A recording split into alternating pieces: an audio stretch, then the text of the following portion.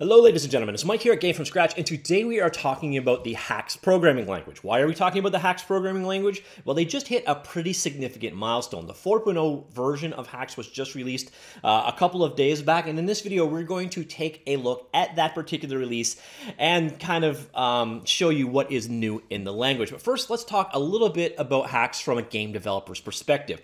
And the actual guy, the main lead on the development team for Haxe itself, uses Haxe for game development. So you know game dev is a very important aspect of Haxe, and there are a number of shipped titles that you have probably heard of that have been made using Haxe. Here we are on their showcase page, and you see titles. We've got Northgard, Dead Cells, Papers, Please, Defender's Quest, Evo Land 1 and 2, and so on. So there are a number of quite successful games out there. There are also a number of game engines and frameworks that we will check out after we get through what is new in the 4.0 release. Now, Haxe is a kind of a special language in that it targets other languages. So Haxe is capable of creating C++, C#, Java, JavaScript, etc. code. On top of that, it can target a number of different runtimes, a number of different platforms. It's also available on Windows, Mac, and Linux. So it's a very portable programming language. And with the Haxe 4.0 release, this is continuing what I call the language convergence. I'm finding all of the major programming languages, Java, C#, sort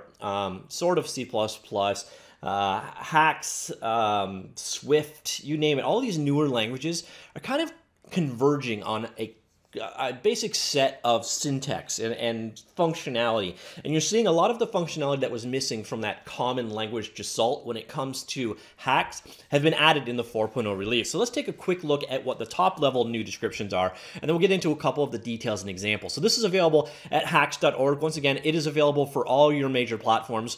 But we're going to look here at the new features of 4.0. So we get a new function type syntax. It is currently optional, but it is better. We will see it in just a few seconds.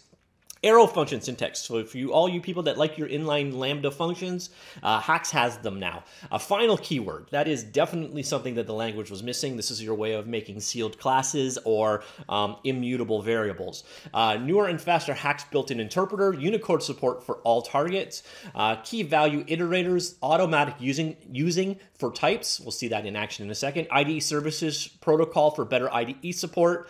A new runtime, HashLink, the successor to the Nico runtime, and much more. So if you click on any of these things, and by the way, the link will be down below, but we can get to a little bit more of a breakdown, and we're not going to go through all of them, but we'll look at some of the new things that are coming in.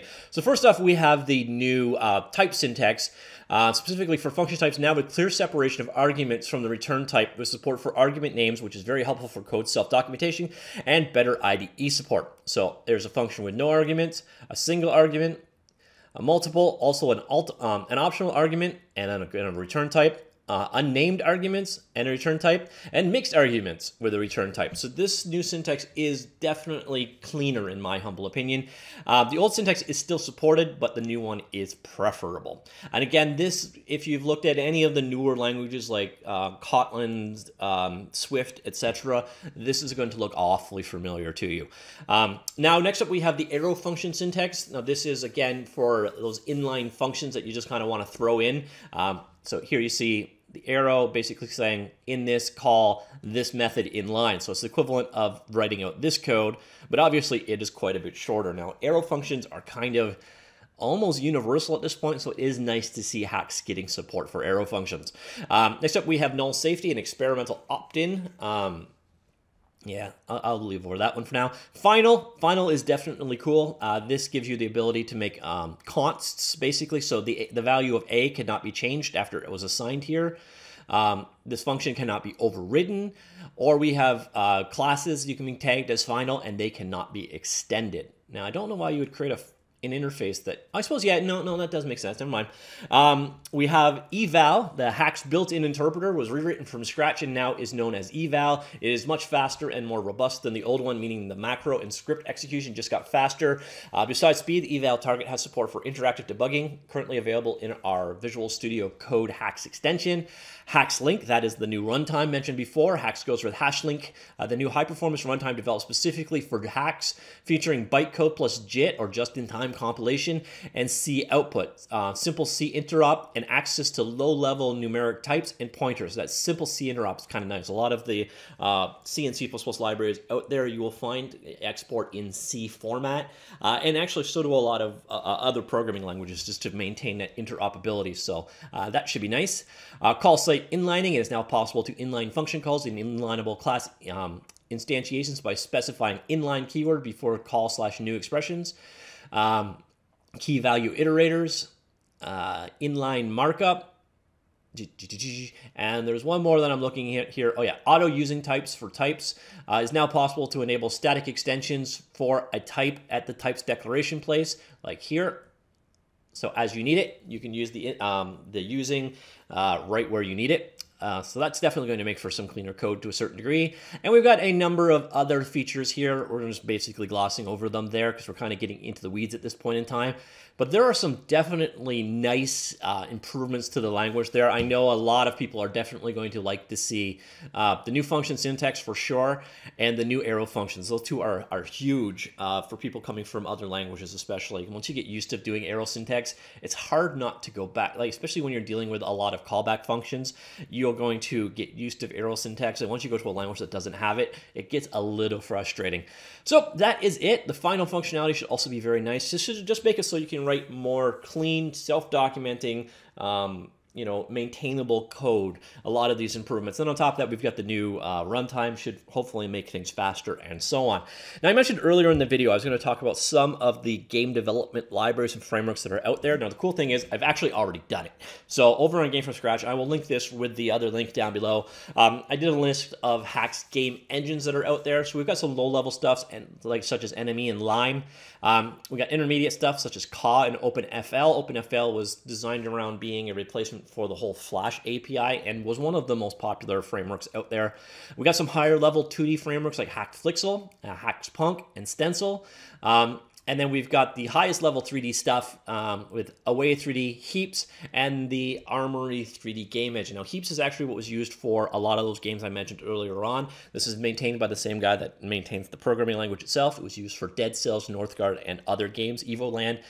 So definitely one worth checking out. Now, if you want to check out any of these, you'll notice a Learn More link here. But the key ones to point out, I did a tutorial on Armory Engine shortly after it was released. They've got a bit silent on new releases, which is why you haven't heard a whole lot here on Armory updates. It's still under development. It just seems like the developer's focusing more on Armor Paint than he is on the Armory Engine. So there's new versions coming out, but he's not documenting what's new in them. So it's making it pretty much impossible for me to do any kind of reporting on improvements to Armory 3D. So yes, Armory 3D is still being improved. It's just the way it's being improved aren't being reported, so I can't report on it. So sorry about that. But anyways, if you want to check out Armory 3D, it's a very cool game engine. It uses the Haxe programming language inside of Blender. So you use Blender for your content creation, your level creation, and it is your project hub, and then your code is in the Haxe programming language. It's a very cool concept, and as you can see, I did a very multi-part tutorial series on working with the Armory 3D, including videos for all of those formats. I also did a full HaxFlixel tutorial series covering the basics, things like getting started, hello world, sprites, keyboard input, mouse input, camera, sprite, animation, sound, and music. And also did a series on that as well. So if you want to check out HaxFlixel, I got you set there. And then finally, Haxe and Heaps, the other one I mentioned earlier, I did a multi-part tutorial on it. No fancy homepage for it, just basically different chunks of the tutorial that show you the basics of creating a game, handling input, and drawing graphics kind of thing that'll at least get you started with Heaps if that is of interest to you. So yeah, definitely a big development in the world of Haxe. Definitely some nice stuff in this release. If you are interested, once again, Haxe is available at haxe.org. It's in very interesting language if you've never checked it out, especially because, as I said, it supports JavaScript, C++, C#, Java, JVM, Python, Lua, PHP, Flash, and also has its own runtimes in the form of HashLink and then Nico NV, which is kind of being replaced, and can also be run in interpreted mode. So there is a remarkable amount of language portability when it comes to Haxe, and given that Haxe is on every major platform, and for my channel specifically with the game development interest, the fact that the guy developing this programming language is developing it to use in his own games, you know it is a game development appropriate programming language for sure. And as you saw, the 4.0 features just bring a maturity to the language, new features and functions that just kind of improve every programmer's life. So if you have never checked out Haxe in the past, this is definitely a good time to do so. Go grab Haxe 4.0 in Visual Studio Code and then one of these frameworks and just start playing around.